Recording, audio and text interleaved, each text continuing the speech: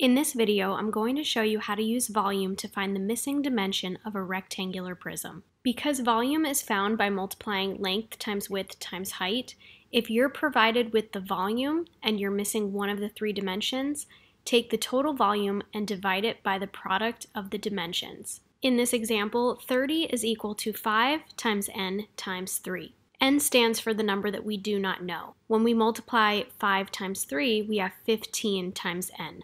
So 30 is equal to 15 times n. And to find n, divide 30 by 15. When you do this, the missing number n is equal to 2. So the width of the figure is 2 feet.